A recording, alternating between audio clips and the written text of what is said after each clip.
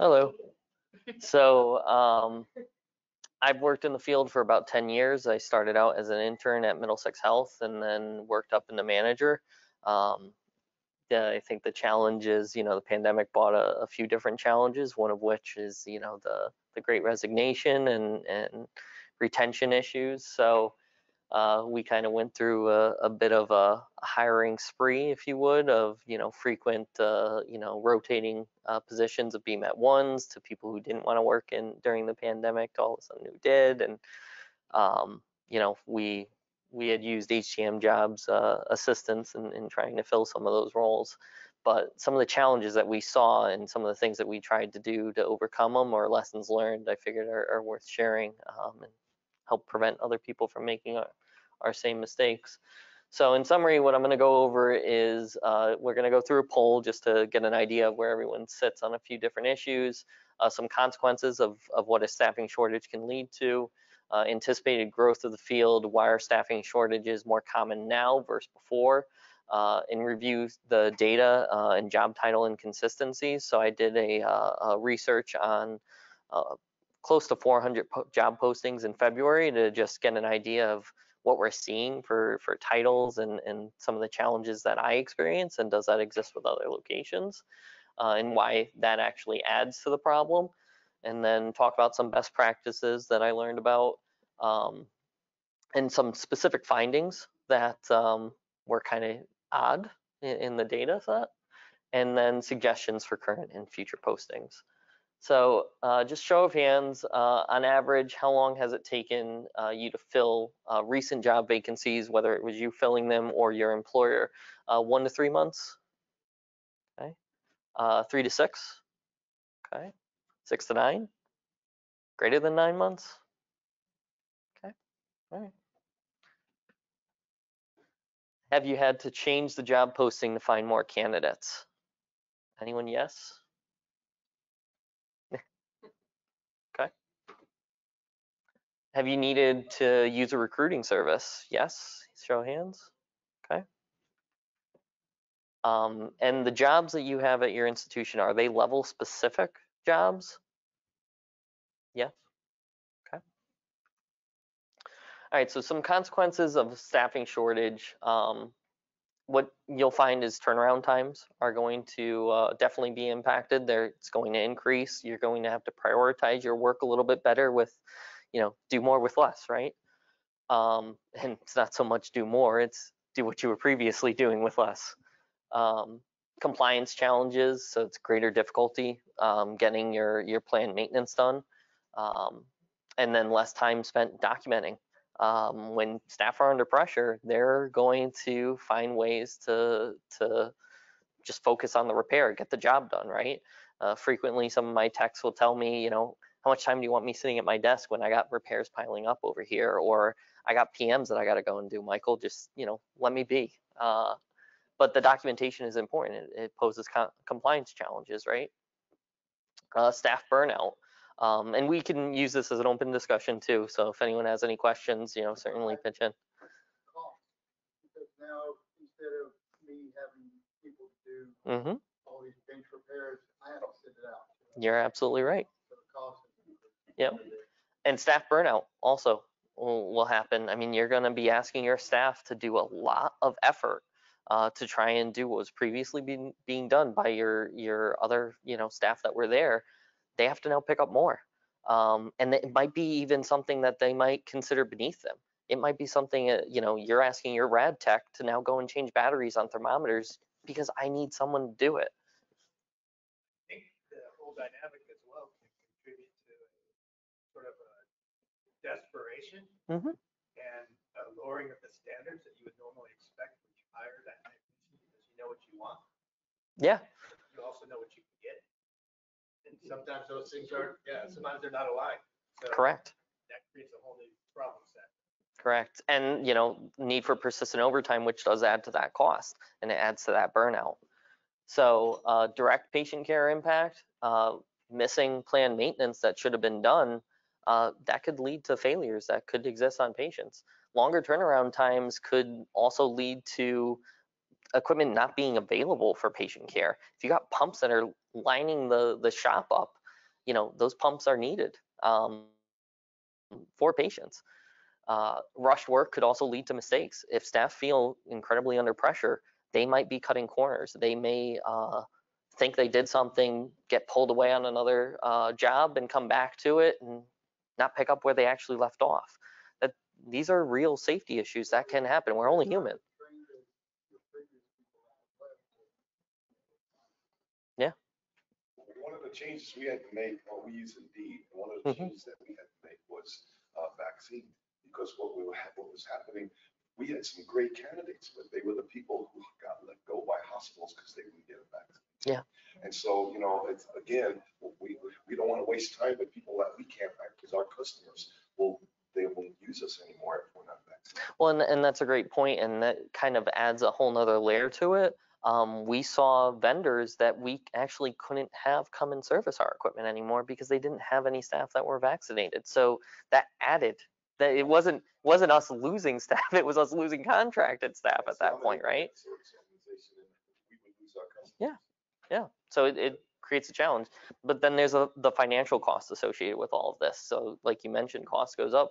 You have your overtime spending that's going to increase. You have the one-off request. You can't repair my pumps fast enough, so I need to buy more. We need to float this inventory higher to compensate for what used to be 10 down at any given time to now 20 to 30. So now you're spending capital costs to bring more in, which is exasperating your problem because now you have more to maintain. So your technicians are seeing these newer products come in that you're asking them to do incomings on. How demoralizing is that? I mean, we can't get to it today, but here, we're gonna buy more because we're apparently not doing a good enough job, but then we're gonna have to maintain these. And then increased reliance on costly support labor. So you can have an ISO come in to help and give you assistance. You could add contracts. You can even go with a one-off company service of, I just need, spurt, labor, just send in people. That's great, but it comes at a higher cost. That's a premium in comparison to what your in-house expense is. If you're only gonna have someone shipped in for a month, like a traveler, for example, they have to pay a lot of overhead. So they're gonna charge you for that overhead. Makes sense as to why that's a higher cost, but it's not efficient. That's a great point. And we saw that. We took on one individual, and it was, to try and help, work down the pandemic overload that we had. But they were nothing against the tech. He was great. He just didn't know the area. He didn't know our equipment. So we would have to show him. So there was a runway that we were paying to build him up at a premium. Doesn't make much sense. So this kind of speaks to that. Is the way I look at it is it's expected maintenance hours versus available maintenance hours. So if you have 6 technicians, the expected maintenance hours that they're spending actually repairing or maintaining equipment is roughly 80% of their time. There's documentation time, there's travel time, there's PTO, that all gets taken out of that. So we're gonna say 80% of their time of the 2080 is available for maintenance. Well, you're running 6 technicians, all of a sudden in the 6th month, you drop down to 5. Well, your available maintenance is a combined of, or your planned predictive maintenance is combined of your correctives and your PMs. So you add that up, that's what gives you that purple line there. The green dotted line is what you're available to actually perform. So if you hit that reduction in staff, that maintenance isn't going away, it's piling up. So now every month, this is your available time. So you're gonna ask your staff now to try and compensate to get back to normal. But until you try and overcome those hours, you're continuing to grow an overhead of maintenance that you're trying to overcome. So the longer that takes, the worse off you are, meaning the more desperate you get to try and hire. You're going to then change your standards of hiring, or you're going to spend more money on contracted services. So your costs are going to be higher because not only is that maintenance building up on you, but the safety hazards associated with it are also building. So that's kind of the problem of staff leaving, right? But what's the anticipated growth of the field? So the federal government predicts that it's a 7% growth of the field by 2030, which they actually say is average compared to other occupations. It's typical of the baby boomer generation phasing out, more or less. So that's estimated to be about 6,300 openings per year. And they're really associating it strongly towards the retirement, not anything related to the growth of the industry, which we know is true. You know, they dealt with the pandemic and it, Yeah. you know, we may not be dealing with it now, but they are still, you know, remembering those 100-hour weeks that we Yeah. did and stuff like that. You know, weeks here and there hasn't made up for the time that we put in. No, and there's absolutely a social conflict associated with it. But medical equipment is becoming more and more complex, and we're buying more to meet more needs. So maintenance is also growing associated with that. So I honestly think that 7% is actually lower in comparison to what it actually should be. But I didn't do any research behind that. That's just my prediction. The average age of technicians is estimated to be 47. 30% are under 40, and you have nearly 50% that are over 50, with 35% of which are retiring by 2028. So there's a giant gap here of essentially, you know, it's referenced by age, but it's also shown in talent and technique. So you have a lot more BMET 1s, you have BMET 3s, radiology specialists, other types of specialties, and then your BMET 2s are lacking because we have this gap of people coming into the field on a regular basis.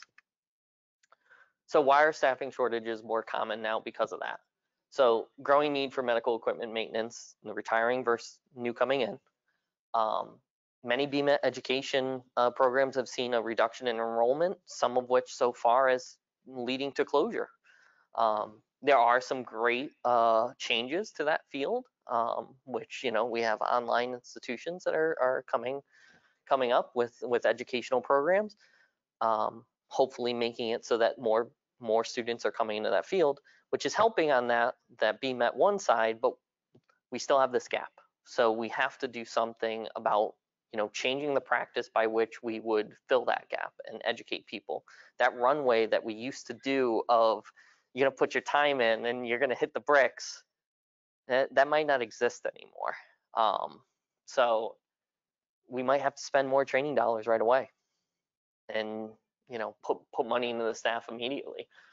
There's a lack of interest in the field. There's really minimal awareness of our jobs. If you go out there and you talk to somebody, I mean, you can go to a bar and tell them what you do for a living. Oh, wow, that sounds really smart. That's, you know, that sounds intense. I don't know if I could ever do that.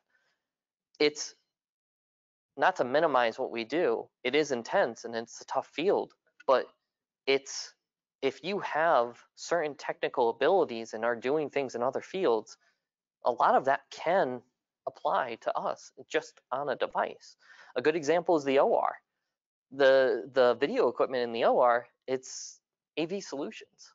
So if you've worked with audiovisual equipment in the past, you likely can handle a tower in the OR as well, or at least a good portion of it. Not all of it, you could pick up on those other things, but there's things that people just don't realize about our field, and they think it's such a scary thing. And students, I know myself when I graduated high school, I had no idea this existed. I thought you had to go to a 4-year degree, become a biomedical engineer. And then when I got there, it's research, it's design, it's nothing related to what we see inside hospitals. So great, wasted a lot of money, I guess. But that's the challenge that, you know, if these students are aware of what you can do coming out of high school and what education you can get, and, you know, do something inside hospitals that's truly meaningful, you know, and take your other talents in to help. You know, if you worked with computers, were a savvy, you know, kid working on computers, or an individual who worked in IT for a few years, you might be able to translate well into the biomed field. But these are things that people just don't think of. One of my customers, Fresenius, the dialysis, what they've been doing the last year or so is they have such a shortage of biomed that they are taking their patient techs that show an interest in working on the machines. They send them off to their school for training, and then they become a biomed. I've actually seen the same thing with radiology technologists, you know, who are very tech savvy, very good with their devices, know their device. They look to join the field because it's not direct patient care anymore. It's, you know, I get to work on the device that I already know how to use. It's coming up with creative ways to find other avenues to pull people in. It's really what I'm getting at. And lack of qualified candidates. So with minimal students coming in, and having those necessary skills, what are you doing for that mid-tier? What are you doing for the far end as well, other than stealing people from other institutions and a lot of poaching? So one study actually said that time to fill can be as high as 9 months for some of these positions. It's you know, definitely critical. Great resignation is absolutely real, and the rates are highest in the technology field and the healthcare field. Well, we're both, so I guess that's worse. So the rates are highest in those fields, and a lot of it's due to the increased workload and burnout due to the pandemic. Well, we have the increased workload because the pandemic put a lot of pressure on our staff. Plus, the burnout is real because we were asked to do things, to put things in place in a rapid nature, which has never happened before. And then on top of it, you couldn't get your regular maintenance. I don't know anyone who was 100% at getting all of their available maintenance, or let me say unavailable maintenance, I guess, during the pandemic. Rooms were in use, equipment was highly utilized. So meanwhile, you just have this giant load building up all during the pandemic, and now we're finally getting through back to a state of some sense of normalcy. Well, hit the bricks, guys.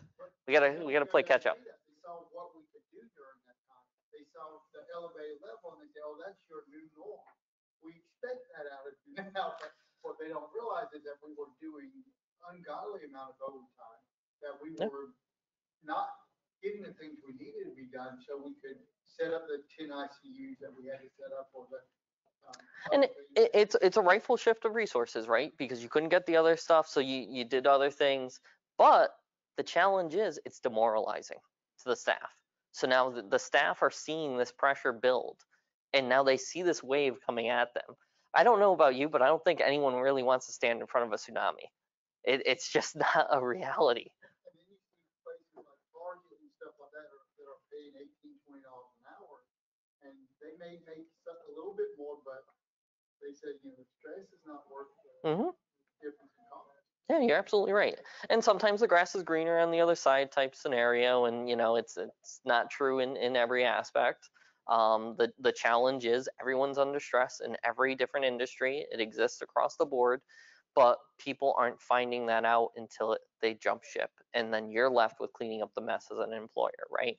Or as a fellow technician trying to cover. Or to get them to even speak to their friends and family on how good their jobs are. Correct. They're not in that frame of mind at this time. Correct. They may have loved it before the pandemic, but since then, you know, they got that. Word of mouth definitely takes it, right? And that's probably hurts our efforts to actually bring people into the field, right? Another factor that has come into this whole mix too is we've had some of our customers not very happy with this, but what's happening is I literally have parts right now that are on 3-month backlog. Yeah. 3-month backlog. Yeah. And that's playing a big mess now too, trying to coordinate. When are we going to fix this? Well, we got to wait 3 months for this. And your technicians are under pressure. You're under pressure because, and it's out of your control. Yeah, there's nothing you could do. So confusing job titles across the industry, and I'll show you the chart, but it was 398 job postings that I reviewed to look at, and specifically what I was looking for was the title, and I went through different ways to try and find open positions in the field, and I read through all of the job descriptions to say, okay, was this title what I thought it was? So across the board for unique names per job title. The blue bar is the unique titles that existed, and the red bar is the total that I reviewed. So for what you would refer to as a BMET 1 based on the job description, there was nearly 20 unique titles for that across 75 different postings. So if you would rather see the blue bar be almost nothing down to 1 with many postings, because then that means you would have a 1-to-1 match. And a technician looking for a job or someone else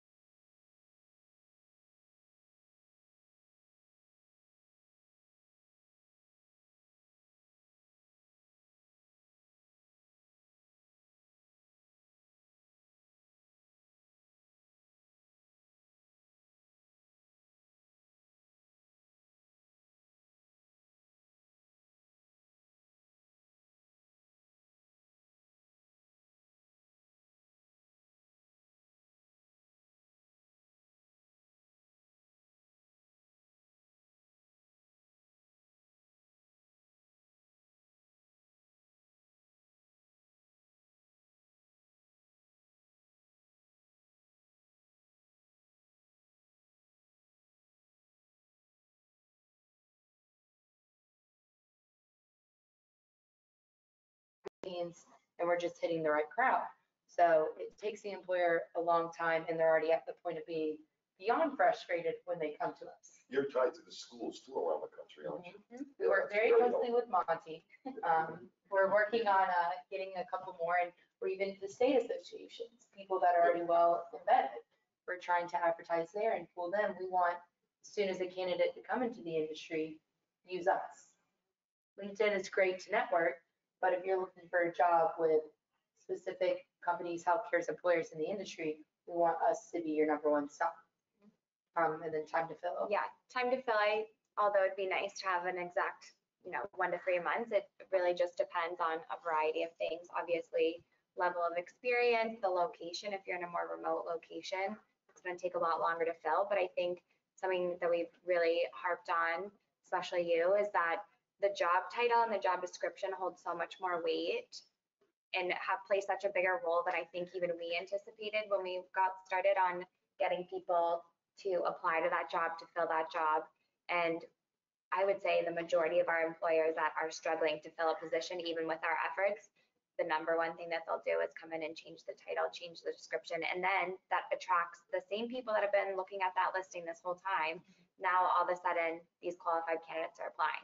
So it does take a while, I would say, because of our reach, it's quicker to fill, but it's definitely a problem for sure. And I would imagine from a recruiter perspective, not having a standard to go by creates challenges. I mean, even from our HR team, they'll look at the job description and they'll make best guesses at candidates that apply to the job and pass it forward to me. But their best guess is only based on that description. that was built, maybe 5 years ago, 10 years ago, and, might need some revision. Or they might filter out the wrong candidates. So that's where, to me, it's having that prepared, having those conversations with your recruiter, ahead of time can help make their job a little bit easier because they're really only trying to help you. So I have a question. Mhm. I've worked for Tri-Med, so it's a little bit different as far as, Yeah. the way I do it, but how long before your hospital says, do you really need the position? If you're looking at a year, 9 months, you haven't hired, job seems to be, in their eyes, being done. How often do you have to review saying? We do have a policy. For us, we have a policy to review them after a certain period of time. I believe it's like a half a year. It gets reviewed for another approval, essentially. But honestly, the way that I handle it is legitimate honesty. I show them what our numbers are. I show them, what it was previously, where we're taking a hit, the safety that exists, the safety issues that exist around it. And no one wants to go up there and tout and say things aren't good, and I'm in charge of it not being good. That's really a bad look if you think about it. But I mean, I know they see the same thing with nurses and, how hard it is to hire other positions. But, they don't associate a position like that it will be a hard position to fill. In their eyes, that's what we do. So how do you convey that it is that same issue that? well, so a lot of research. There's been a lot of different articles across all the various companies out there, but it's a problem and it's drastic. So you could share those articles. My hopes was doing this presentation gives you additional ammunition as well, because it was, I did a lot of the research already, so you have the references there. But that's really what it is. It is a difficult field. It's a niche job. It is hard to fill. And you do have to show them that it's critically needed. I think the challenge is, you may have to have that conversation. Just be prepared. It depends on your institution. The other piece to this is when all the job titles are different and the descriptions are different, well, it's hard to grade that from a cost perspective on the market. Well, HR uses, compensation surveys, and that's how they'll dictate whether or not a position should be paid one way or another, for how much. Well, there's a, one big survey that comes out every year that's really nice. Everyone wants to throw that down and say, see, I'm not making enough. You go to HR with that, it's publicly sourced data, doesn't matter, I'm not using it. Absolutely true. And they're absolutely right. Anyone can put a number in there, anyone can float it high. It's not 100% truthful. There's no guarantee behind it. It's not like you're required to submit a pay stub when you do that, right? So they rely on their surveys with good reason. It's source data from people, from institutions that are willing to participate to gain access to data as well. It's a sharing initiative. The challenge is those companies are tasked with matching up the job descriptions or the job titles with what they have on file to try and normalize everything across the board. Well, if everyone is separate and everyone has something different and they call an apple an orange, how are they going to match that up well? So it creates a discrepancy from a market perspective, and it also creates a challenge. So if they're looking at cohorts, maybe in your local area, and you only have 5 or 6 other hospitals there, but everyone titles it differently, well, the one with the most staff might dominate that survey and might be the only institution that actually has data in there, because there are triggers. They're not going to provide data back if there was only 5. Well, in our field, how many rad techs do you have, or radiology engineers do you have in your department? That cohort is very small. So that may not actually trigger the survey, which may not ever be represented in the data, which then gives you issues when you're trying to grade the position. All these things cascade. Do y'all try to normalize job titles with various vendors and stuff that come to you? Say, I know you calling it this, however, the whole industry is leaning more towards this. That way, at least you have one focal point to Absolutely, and a lot of times we work with HR, who once they'll send us over the title description, and we'll make sure that it's, run through the director of the department, make sure that's what they're exactly looking for, because a lot of times they'll dismiss some resumes that come through because it's not exactly what they think they're looking for, but it could be a perfect fit. It's almost like at certain points, we need to add to our job descriptions, hashtag HTM, hashtag political. Just to get the search engine to even find it. Yeah, you're right. It's a mess up. No, you're absolutely right. But that's great on the job posting, not so good on the survey. So it also creates an issue with students. How are they ever going to get interested in the field if no one can figure out what to call ourselves? They're Another loop around connection on that too, from the educational perspective. We're trying to design and run programs that are specifically to meet this industry's needs. And so the tools that we can utilize are the same tools that you did to conduct the research. We look at the job requisition, we look at the requirements, we talk to the people hire our students. If there's no, consistency, then how do you design learning objective type programs that graduate students, they're ready to go to work when they show up at your doorstep? It's very true. So we have like a responsibility to the industry to try to get this right, try to establish some consistencies. And every company is going to be a little unique, right? But in general, there's some general consistencies and framework that we can establish that's critical. Yeah. We had a great success hiring the college students that came through the biomed program at Portland Community College. The instructor and I, we worked together for 30 years in a hospital. So I made sure that the test equipment that he was training them on was the test equipment we were using in the C group, so that when I hired one of his people right out of college, they could do safety checks, they could do the basic that a Tech 1 would do. I didn't have to go and have them shadow. They could right away go do safety checks. They could check the equipment out. Now, the downside is COVID killed the program. The program has not come back. And so, but I have a philosophy that my boss taught me back in the 1970s. I don't expect you to work for me forever. I expect you to advance in your career. And I use that with the students. I know that the hospital are not going to take them on because they have no experience. They're going to, because they're paying such at a high level, they want experience. So come to work for me.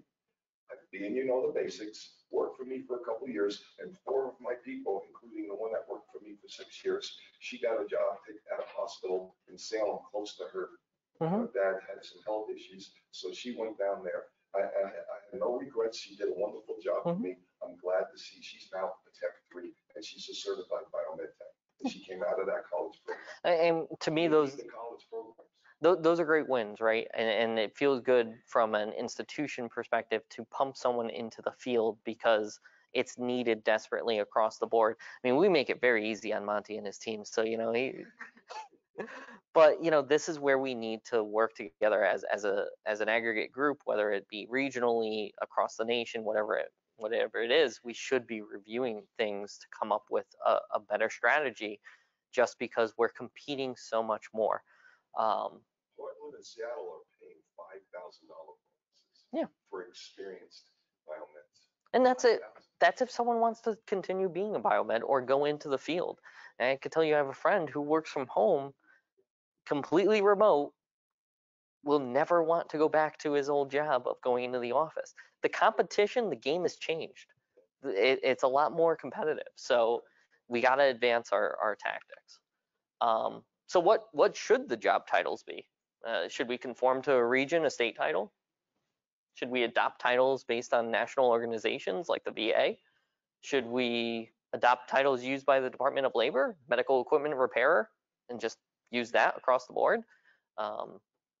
Do we adopt what's used on the HR compensation surveys, try to match what they're doing so that we'll get better data?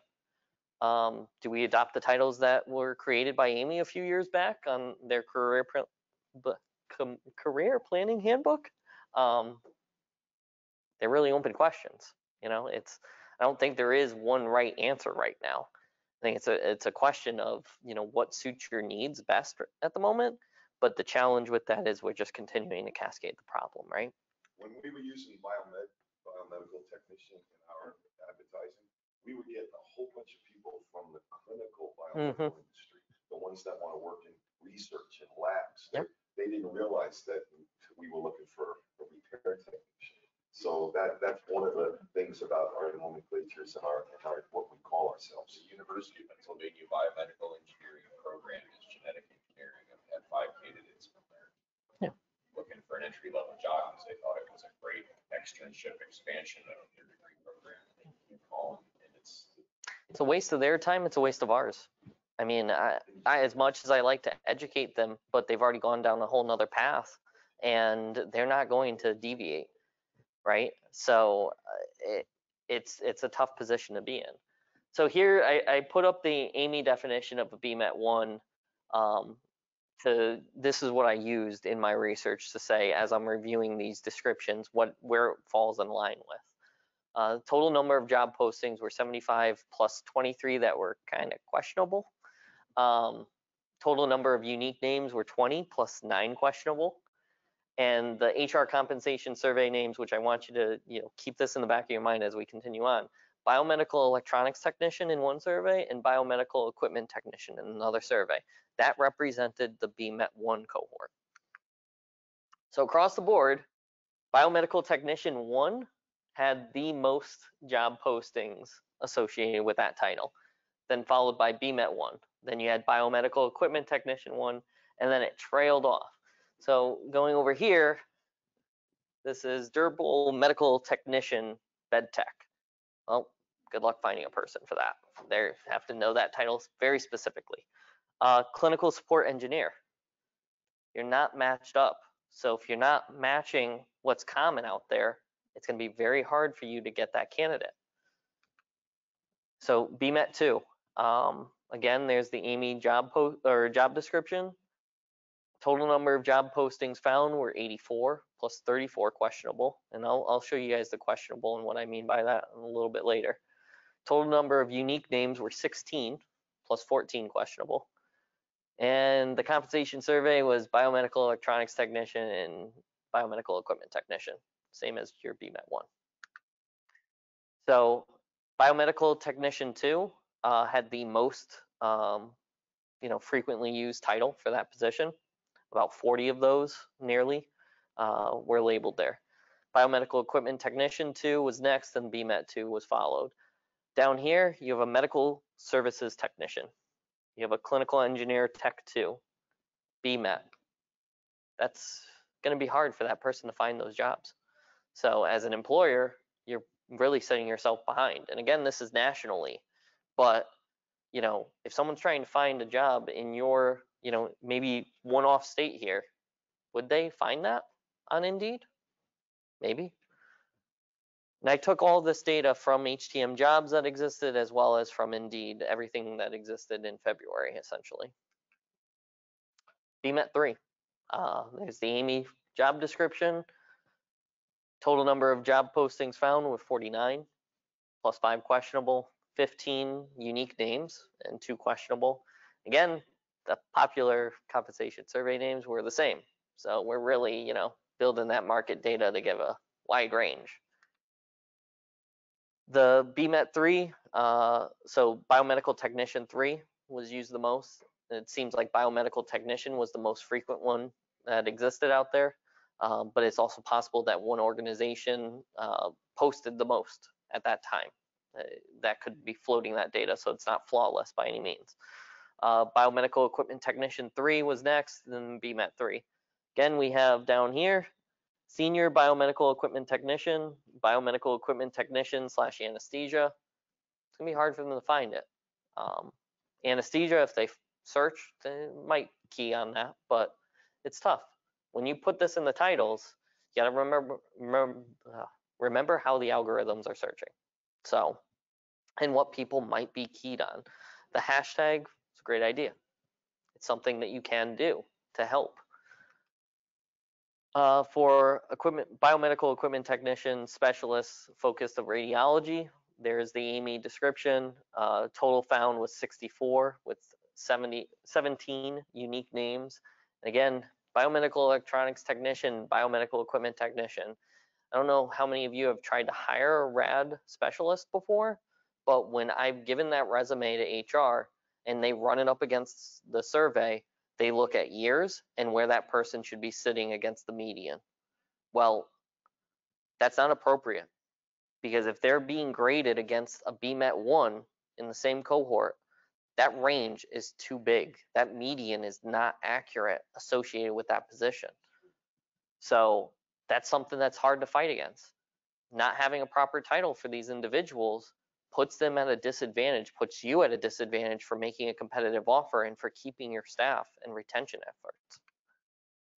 So most common title used was imaging engineer, and followed by imaging service engineer. We have X-ray service engineer, specialist imaging 2, and the tail end, radiology service engineer 2. Those might still get some views, but you're not matched up with what's most commonly used. So again, you're setting yourself back. Other specialist positions, network and laboratory. For network, we had 5 that were found. Nearly every one of them had a different name. And again, you're still matched up against your electronics technician, your equipment technician. So why wouldn't they be matched up against someone in IT? That would be more appropriate. You're not going to compete for that talent, I guess. That's the way that I look at it. Laboratory, there were 3, and all 3 had different names. And again, still matched up against, which may be appropriate for that group, I'm not sure. Clinical engineer, so more on the project side of things. There was a total number of job postings found that were 8. Unique names were 6. Almost all of them were separate. There is no name for them in the survey samples that I saw. So the best descriptors that would make sense against this description would be operations project manager or an IT project manager. But likely they're going to get graded against your biomedical equipment technician, or maybe a biomedical engineer that works research or at educational institutions.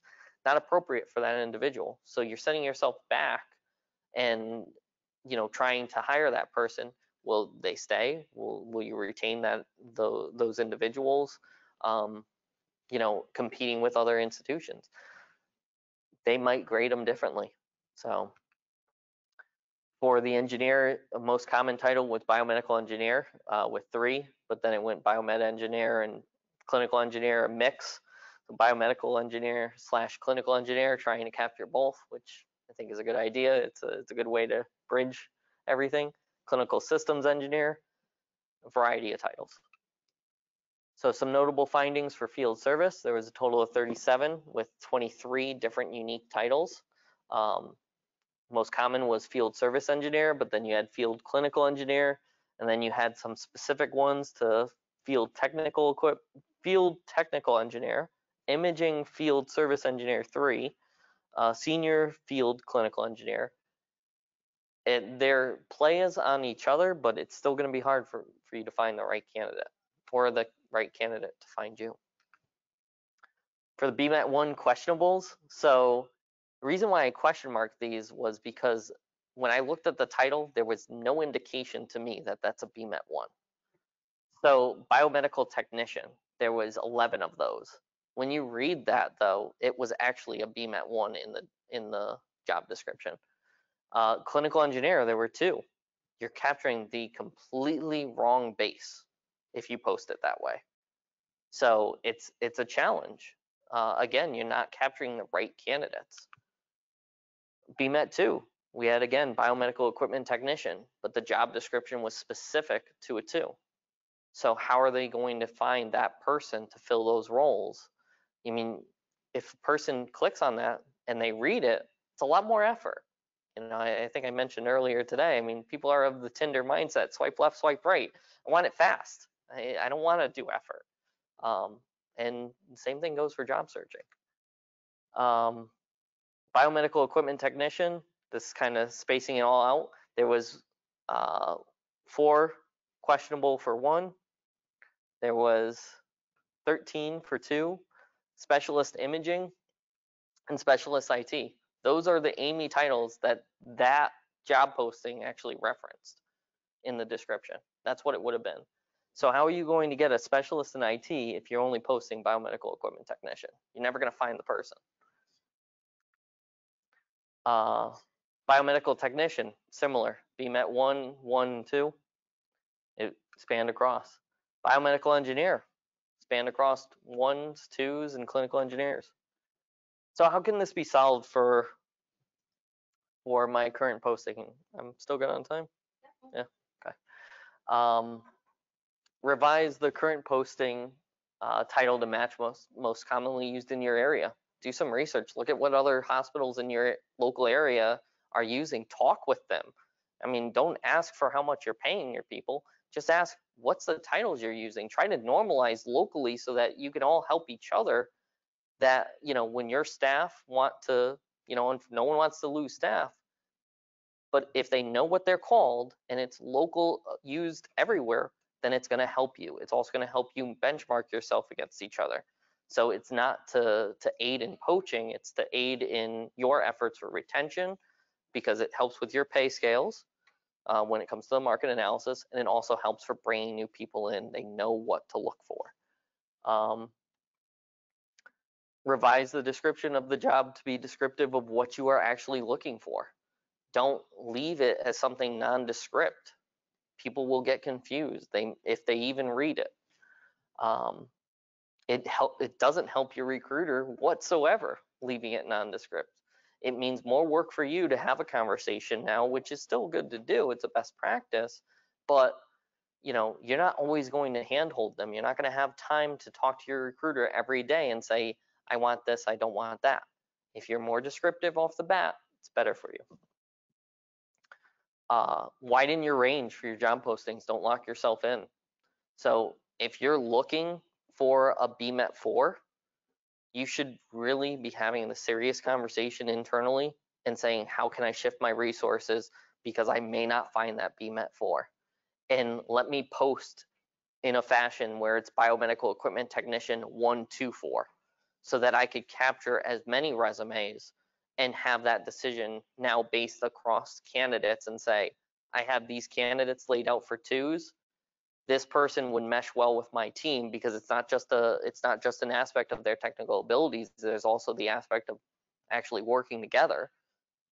And now you frame that conversation back to yourself of what work can I shift around. So you might have to get creative. That's the field right now. Hire a recruiting service, whether it be passive, assistive, or an active service. So what I mean by that, passive would be, doing Indeed posting, doing social media platforms like HTM Jobs team does. That's a great passive way. They post it and it sits out there, right? There's a little bit of effort on them, but it's not something where they're having to go out there and seek people constantly. Assistive, that's kind of where I would refer to your team services as, they will go out there and they will try to grab candidates that are already on their site and try to match it with what they have for the posting. And they'll do that work against the database that they're already having, leveraging their capabilities, but it's not a full-blown recruiting service, right?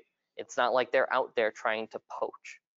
They're posting something, maybe getting some interest in it, and they're getting candidates from their own database that they've already applied to them to say, here's my resume, keep it on file. I mean, that was the old school days, right? If you wanted a job somewhere, you would stop by, talk to the manager and say, here's my resume, I know you don't have an opening. That's what that is. That's the new age version of it, because we don't have the time for that, and we don't have the people that are doing it anymore. So, people are going to provide their resumes to groups to just say, keep this on file, and I'm open to ideas in the future, just let me know. Active service would be paying that premium for an actual recruiting service to go out there and find that specific talent that you need. But you're going to pay for that. It's a substantial cost, and it may take them time, because realistically, if it's specialized, they're going to have to look for somebody out there who has a job already, and you're competing against that person's organization's retention efforts of keeping that employee, as well as now trying to court somebody. So that's a challenge. So How can this be avoided in the future? I did this giant Venn diagram to show, because in my mind, this is across the board. This should be starting now when you don't have a problem, or while you have a problem. So prevention, work on retention strategies, come up with ideas of how can I continue to retain my staff. You know, if that's a money thing, talk to your HR about a market compensation survey and make sure you understand that data. If it's a, you know, workload thing, come up with ways to try to address that workload differently. One of the things that we did with our staff, a common complaint that we got back in our surveys, is that they feel like we don't use their talents well enough, that we're making them do things that anyone else could do. A good example is changing batteries on a thermometer. So I have a seasoned tech that has to go into rooms and find these thermometers. It spends a lot of their time. It's a waste of his time, because I could actually have him spending effort and time on something that's more important. But compliance dictates what I got to do, and I have to meet those numbers because it's still important. Not having batteries in the thermometer, you know, it's going to create a nursing challenge. There's reasons why we do that, and that you could have the conversation, try to make them understand that, but you're fighting an uphill battle. So what we did was we hired an individual from transport, and we said, okay, we're going to use you to help change our batteries. You know the institution, you know where everything is. You can change a AA battery. I think a lot of people can. And correct, it's not direct patient care anymore. And he doesn't have a background in the field whatsoever. It potentially creates an avenue now of somebody else coming into the field that is interested, because they're going to have downtime. There's going to be time where they can't get into rooms, they can't find the equipment because it's a lot of legwork. You know, all that lower end equipment trying to search is really the reason why no one else wants to do it. They would rather be doing those more complex repairs. So what you can now do is, when that person has downtime, if you're interested in learning more, tag along, learn that more complex repair. I'm not saying you're going to ever do that right away, but gain an interest. If you want to go back to school, we'll send you to school. And if he does a good job, you can graduate him to non-invasive blood pressure equipment. Correct. So it creates a feeder avenue for yourself. So that would be from a prevention strategy. Come up with ways to make your staff happy, make them want to stay. Be prepared, because there's an avenue in which someone will always leave, whether it be retirement or another opportunity. So work with local organizations to create a common title in your area, because this again will help you. It's going to help you find candidates. If someone is interested in leaving another organization and they call themselves a BMET 2 there, then shouldn't you be calling the same type of person a BMET 2 or a BMET 3 for the next avenue? Because that's the challenge. How are they going to find your job posting? If they're calling them a clinical engineer 2, and that's all the person knows, because maybe they're not as savvy with the field, didn't do their research, will they find your job posting? I'm going to look for the same title that I already had. So that's a challenge. So, you know, trying to normalize will help you resist that challenge. The salaries will also be easier to grade, which will help you on the retention side of things, and preventing people from leaving, and allowing the compensation surveys to match in your given area. So strictly on preparedness, be prepared for that turnover, creating that succession planning. So like what we did with that one individual, it was bringing someone in on the low end of the field to gain some interest. It also freed up some time for our less senior tech, but you know, that have been there for a little bit, to now let me migrate them to another technology. Let me get them prepared just in case that senior individual leaves. I have someone now ready that has a familiarity, maybe not a perfect understanding, but they understand what the tech is. And maybe I've already gotten them trained as a backup because they showed interest, and I wanted to foster that interest. Do an educational gap analysis. Look at where your holes are. If you don't have a contract on something today and you don't have anyone trained on it, but it's something that should require training, that's a high risk. It's a great opportunity to get someone trained on it and foster a little bit of giving back to the staff. If you have things that only one person is trained on, that's a big risk. That creates a flight risk for your institution. If you put all your eggs in one basket, that means you better be prepared when that person tries to leave. That's going to be a major retention effort, and you better make sure that person's happy and they're not looking to leave. So you can. We had a guy, this is years ago, he went to training to take care of ultrasound. He came back and resigned because the company hired him. Yeah. Yeah. At that time, there was no regulations that said if you go to school, you got to pay us back within 1 year. And some states that's not legal either. So it's, the challenge with that is real, but hedging your bets, making that more spanned out, it keeps your staff happy. It also allows you that opportunity to be prepared. It limits your risk for when you have to deal with it. And maybe it limits that cost that you're going to see on having a contract out for a temporary position or a temporary time. You don't want to have to do that with your full inventory. You don't want to put patients at risk because no one on your staff is familiar with that 50% of the inventory. So you're then stuck on a very difficult management decision. Do we pay the premium for the safety, or do I say, jump into the fire, figure it out? It's a challenge because then your staff aren't particularly happy with that either. And just in case, be prepared with the contracts.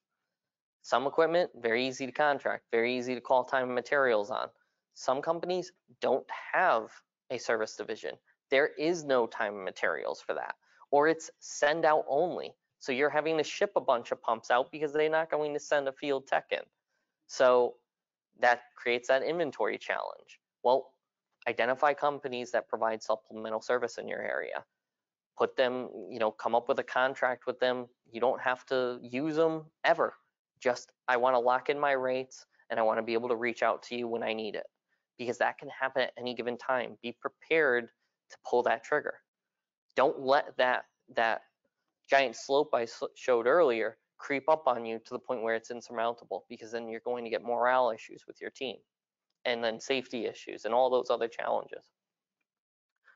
So kind of leading into response, creating that pipeline, doing like what we did with the gentleman from transport, doing an internship, working with your local schools, doing the Amy apprenticeship. They have a new program that's a great avenue of putting people into the field. HTM in a box, use that. Go to local high schools, middle schools, talk to them about it, show them the ROI of this field. Debt is a big topic of conversation right now, excuse me, and many people don't want debt. This is a great field to get into that has a low cost to jump in and has a high return. And honestly, is there even cost if the hospital is going to pay it?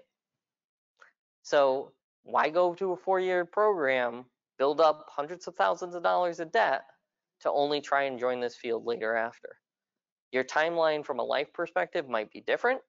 It might take you 6 years to get that bachelor's, but if it takes you 6 years, you were making money the whole time and you have zero debt, frames the conversation entirely differently. So where are best advocates in talking to the local schools? That also helps build that pipeline. It gets them interested. And they know that you from that institution came and talked to them. I want to go and work for Middlesex because you know what? They were really down to earth. They pointed me in the direction. Response, when that person does leave and now you have to deal with it, don't wait too long to get a recruitment service. It's right now, things are so dire, you can end up in a desperate position very easily. So, you can work with your HR team, do the Indeed posting, that's fine. But don't let it sit out there too long. If you feel like you're not getting any bites, you're not getting any good candidates, jump up the ladder. Go to a more assistive-based approach. Get out of the passive mindset. Go to the, to me, it's stepping through that process of how desperate you're willing to get, because everything comes at a cost. So, filter out what that cost is going to be to you and how long you're willing to wait for this position and try to minimize that time. So having this plan ahead of time is, again, everyone is going to deal with this at some point in time. If you think that you are going to hold your staff as they are today for the next year, 2 years, 3 years, God bless you.